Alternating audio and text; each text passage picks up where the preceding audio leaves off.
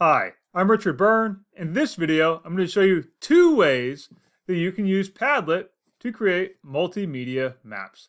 Let's go ahead and take a look here at my Padlet.com dashboard, and I'm going to make a Padlet. And I'm going to choose the option to create a map as the base of my Padlet wall, my Padlet background.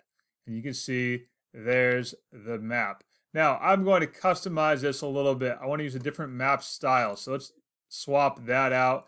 You can see we have a few different options down here. Currently, I have the amusement park one turned on. I'm going to use just kind of the more boring, usual base map. So we have that. And let's rename this and call it sample map. And we'll call it a map of places that I find interesting. And we can put in a little icon if we like. Let's just use this one. I like that one. We've got our map style. Let's change our font. I want to use a more traditional font. And we have all our standard options about Padlet attributions that we can use right here as well. We can do content filtering, profanity filtering. We can allow comments or not allow comments. We can display authors' names or not display authors' names. And we can have reactions where people can say yes, they like a post, or no, they don't like a post. And we'll leave those all turned on like that. If you want to know more about those settings, I have another video that's linked up down below that goes into detail on those options. Let's click next and let's start posting. And I want to put a marker on this map. Well, let's go here to add post and let's look for a place. I want to look for Rugby, North Dakota. And I'm going to add a picture to this. And so I can do that by uploading a file that's on my computer here. I've got a picture that I took in Rugby, North Dakota. There it is, in the middle of the continent with my old dog Morrison. And we're going to add that picture into this place marker. This is the center of North America. I drove through here with my dog about a decade ago. And let's publish that. And we now have that on our map. And you can see I'm going to zoom out to give it a little bit more geographic context. And we can drag and move that one around, and now we see that place marker. Let's add one more place marker and look at some other options we have. So let's put another place in here. Let's go to Jamestown, North Dakota. Let's stick with our North Dakota theme that we have here.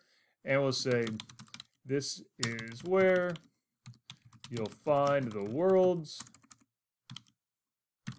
largest bison statue. Now, we have some other options besides uploading files. I can take a picture, but I'm not going to take a picture right now. We can put in a link.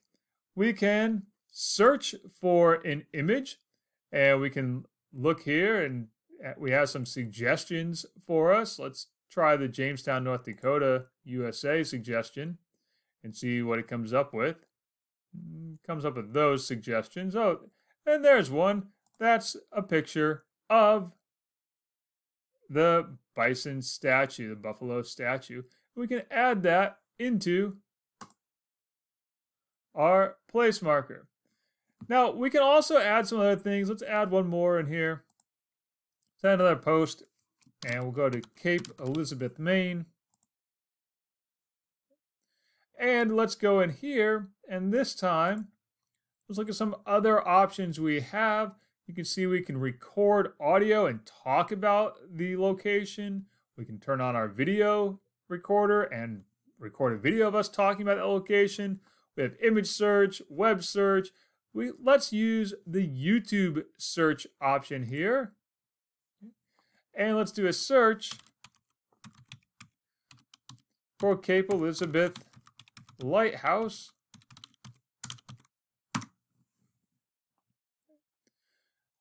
And there it is.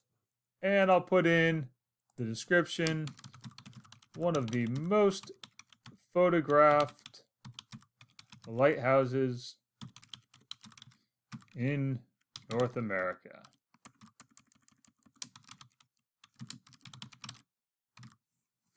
And let's publish that just like that. Now, if I want to share this map with people, let's click that share button.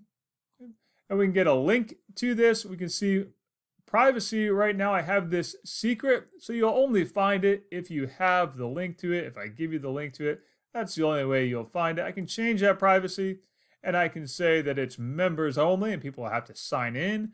I can make it private, and then only I can see it. We can make it password protected. I often use password protected with my own classes, and we'll put in a password here, like password.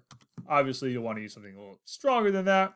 And then set your visitor permission so that they can write on it, they can read it, or they can even edit other people's contributions to the map. So we can use, well, let's just use that option of can write. And now let's save that. And we'll see there, that one is now password protected. Next, let's take a look at another way that you can create a multimedia map with Padlet. And in this case, we'll use historical maps. So to use a historical map in Padlet, what we're going to do is we're going to have to find the map somewhere outside of Padlet. And I've gone here to the Library of Congress's collection of historical maps. You can find that at loc.gov/maps/collections. I'll link that up down below. And I found this map here of the most inhabited places in New England. Of course, this map is from 1771. And let's download this map in the highest resolution possible. And so there we have it. And I'm going to save that image. Okay. And we'll call it Map of New England, 1771. And now let's save that. So now I'm going to go back to my Padlet. I'm going to make a Padlet. And we can choose the different layouts. Now we have map, canvas, timeline, shelf, grid, stream, or wall. We can use any of those options. I'm going to use the canvas option here. And I'm going to now change the wallpaper. When I change the wallpaper, I'm going to choose add your own. And I'm going to upload this map of New England that I just downloaded. So let's pick a file. And I have it there in my downloads. Sorry, on my desktop. My map of New England. Let's go ahead and grab that. Map of New England, 1771. We'll upload that, and that will be the background for our Padlet wall. Now we can fill it or tile it. I'm going to fill it. And now I can start posting on this. Now we'll see that in this case, my map is kind of cut off and I only saw part of it. So I'll need to play with the resolution a little bit to get it to fit correctly. But here we are with this map of New England, or part of the map of New England from 1771, and then I can go here and add my notes to it wherever I choose to double click, and I can say something like Hartford, Connecticut, and put that note right there. And if I want to edit this, we'll say this is the capital of the state today. So we have that option for adding notes onto this historic map. So those are a couple of ways that you can use Padlet to create multimedia maps. As always, for more things like this, please check out freetech4teachers.com or subscribe to my YouTube channel.